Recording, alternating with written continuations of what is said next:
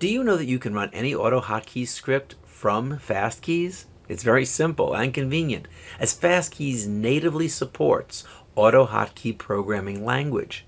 To make things as simple as possible, there's a built-in library in FastKeys with hundreds of ready-to-use snippets and scripts that you can start using right away without any scripting knowledge. Check them out. You can also find working scripts on FastKeys or AutoHotkey forums.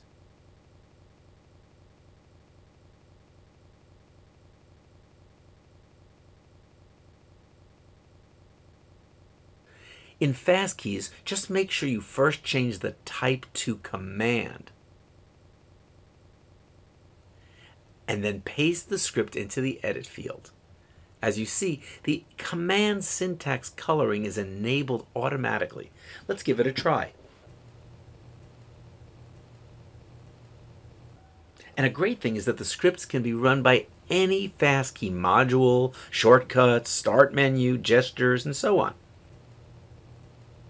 Another way to benefit from AutoHotkey is to use the command code macro. This macro can be used when sending a text in FastKeys.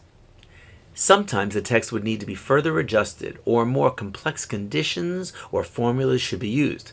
In those cases, simply position the cursor in the desired location within the text, and then select Automation icon, and then insert command code macro.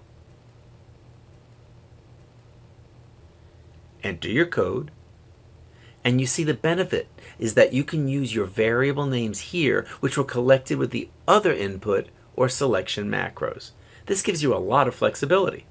For example, within this simple code, I'm further adjusting my output depending on the selection made. You see?